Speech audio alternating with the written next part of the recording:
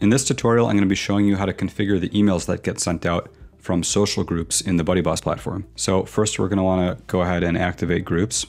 And then in BuddyBoss, we'll head over to emails. And from here, we can configure all the emails that come from the system. To find which emails we want to edit, we're going to go back to our email tokens reference.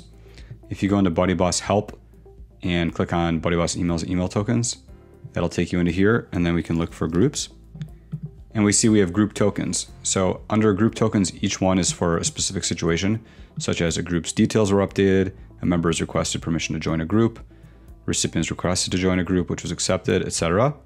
Any one of these, you can go take the subject of the email and look it up here and click to edit it. And here we can see this is the subject or title of the email, and this is the content. What's in here is what's going to look nice in a HTML style email.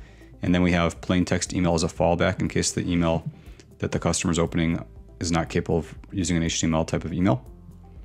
And in here we have email tokens, which you can reference from here. So for example, change text, group URL. You can read what these mean, and you'll just want to make sure as you edit this email that the logic still makes sense, that if the group details were updated, the user is getting the info that they need based on referencing the email tokens. And so you can edit all the different group emails from here and just make sure the emails make sense.